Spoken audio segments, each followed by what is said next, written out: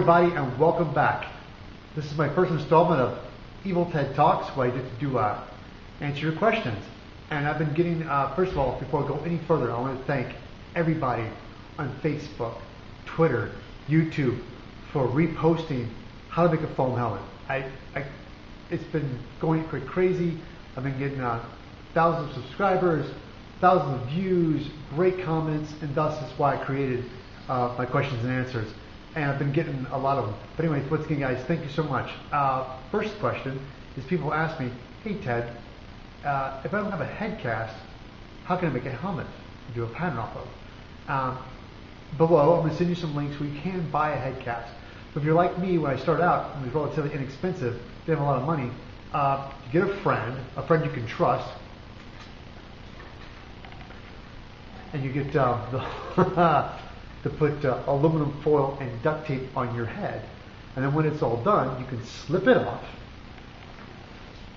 like so, and stuff it either with polyfiber or some clothing or a towel. Draw your lines on and cut out with a pair of scissors. But don't forget to do your hash marks. And that should work. Also, the second question I've been getting a lot of is, once I make my pattern, I've noticed that my helmet's really tight fitting and snug. Can I make my pattern larger? And the answer is yes, you can. And once you get it transferred to paper, I will show you how to do that right now. Okay, what you do is we have our original pattern we made for the helmet. And I lay this down, and what I've done is I've traced this. So we have the original pattern, now we traced onto a new piece of paper because you're actually going to make this larger. So what I do first is these little your registration marks, you want to go and make them longer. Like that, see? You can see that?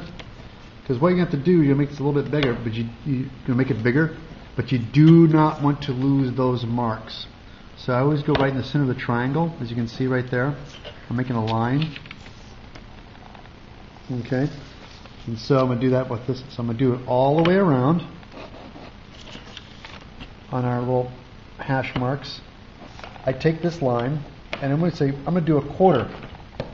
I know you're probably saying that doesn't seem like a lot. Make a little quarter mark here. And the reason I do a quarter is because once you do this on both sides, because this paper pattern is going to be both for the right and the left, and by doing this twice, 2/4, boom, you have a 1/2 inch. Therefore, your helmet will be a 1/2 inch bigger. Because when you make these things, like you discovered probably directly off your head, it's going to be a little snug. So, my little marks, I go and just line them up like so. Therefore, it's nice and even.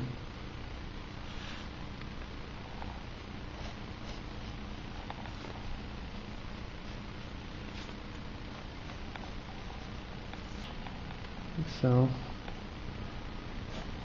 Like that. Like that. And now, this all the way around. Right on our new line.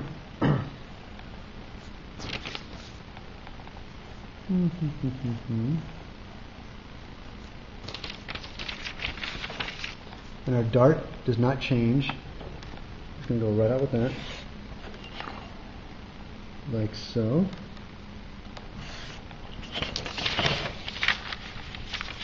And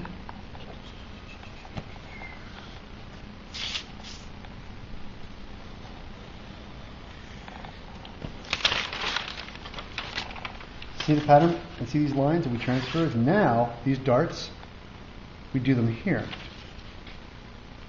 because they're a little taller. So we just do this. So therefore, you do not lose your registration marks. The helmet is officially now a little bit bigger, but now that you have your marks realigned, you put them right back in the same spot. That you will not, it will not, the shape of the helmet will not change on you. See?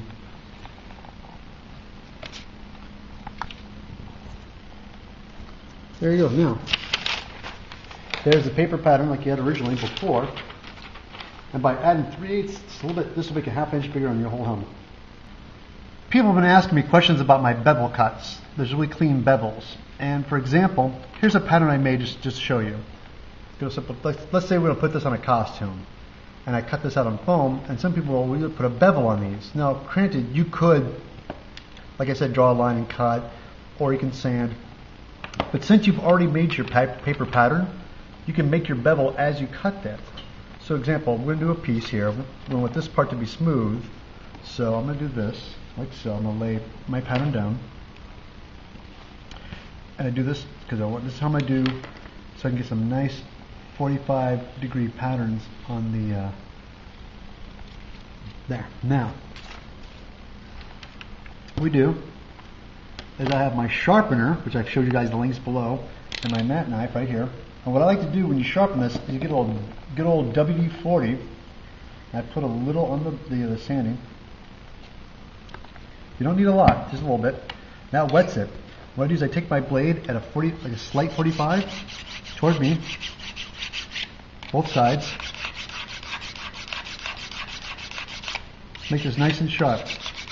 And when I mean sharp, I mean this will be exactly sharp. Take a little excess foam, wipe off the, because now this bad boy is sharp.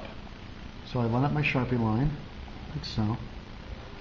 And when I'm cutting, I just do I do my 45 on this side. See, nice and sharp. And with this side, line it up. Okay, let's do this side first. See the triangle here. See this guy here. Like that. Line up. Once again, a slight 45, touching the table. And then 45 again on the table. Right. And this last line right back here. Once again, my blade, do a slight 45 against my metal edge. Boom. And voila, look at that, see? Look at that, nice clean 45. And trust me, you can sand and carve and you'll never get them this clean. This gives up a really nice mechanical edge to it, but this is how I kind of like do my 45s. Okay, another question I get a lot of is where do I buy different thicknesses of foam? Well, I work in the industry and I always order at giant wholesale warehouses and buy foam. For all you craftspeople and cosplayers out there, you can go to craft stores, art stores, and you can pick up smaller sheets. This is where I get these. We have one out here in Los Angeles called Michael's, and you can buy different thicknesses of foams. This I get 3/8 and 2 centimeter, 3 centimeters. You get various thicknesses, and it comes in different colors of your choosing. Also, you can buy in bulk. Go to there's a Pep Boys auto stores, and you can buy in giant rolls of 3/8 inch thickness of foam. And right here, this is anti-fatigue floor mat foam. And I found this at a hardware store. This is at I'm sorry, not hardware, but automotive store, Pep Boys. This whole roll was $20. I could build a whole costume out of that, which is great. Also, another question I get a lot of, which I know a lot of people can't seem to understand, but ask me about my seams. What do you do about seams? Like I said in the video, when you have two pieces of foam and you glue them together, you got to make sure that they're nice and flush. Two pieces together, nice and smooth. And once you do that, you got to make sure it's flush, because sometimes when you do that, it might get a little off-stepped. So you got this, you glue them together and make sure they're flush. And sometimes you might have a little bit of a lip or edge on that, and you can take a piece of sandpaper or 220 and you can sand that edge down and clean up. But once you get the seam down, seam relatively smooth, you can seal it with plastic dip or balloon latex. Another question I get a lot of is people ask me, what kind of automotive paint do I use? This is Perfect Match. It's Dupla automotive car color. But the only reason I use automotive is for metallic finishes. But you also can use acrylic. Acrylic paints are great too. They have different variations of metallics and acrylic too. It's great because metallic you can put on really thin. It's flexible. But another great brand is Krylon Fusion, which is made for plastics. And you can spray that stuff on. It comes in various colors.